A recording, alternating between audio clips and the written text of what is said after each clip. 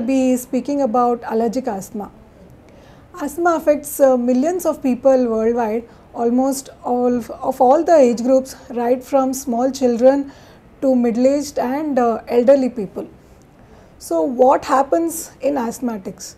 Mainly in asthma, there will be chronic inflammation of the airways that causes narrowing and causes excessive mucus production. What are the symptoms of asthma? There will be sneezing, cough with expectoration, wheezing, difficulty in breathing, especially on exertion, and chest tightness. What are asthma triggers?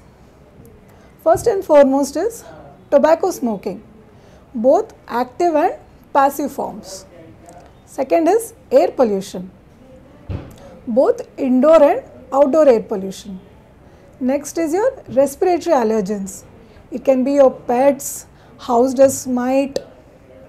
Then fourth is your fungal allergens, especially these fungal molds which are found on the walls, especially in these poorly ventilated rooms.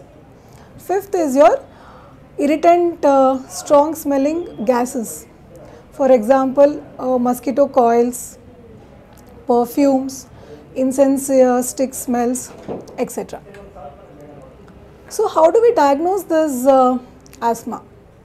It's very simple. We need to have your basic blood allergy levels, we need to get a chest x-ray done, and we need to do your pulmonary function test. So once we get the reports of all this, we'll have a basic investigations done, and then we'll move for the treatment. So how do we treat asthma? It's very simple.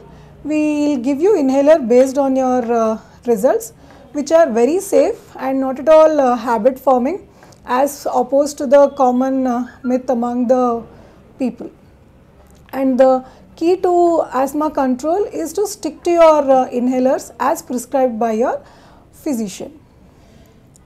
So if you have any of these symptoms, please get in touch with your pulmonologist, because asthma is one such disease which is very much treatable and controllable. Hope you liked the information that was shared about asthma. If you have any doubts regarding asthma or any respiratory diseases, please drop in your doubts and questions in the comment box. And also please follow this page for more such updates on healthcare. Thank you.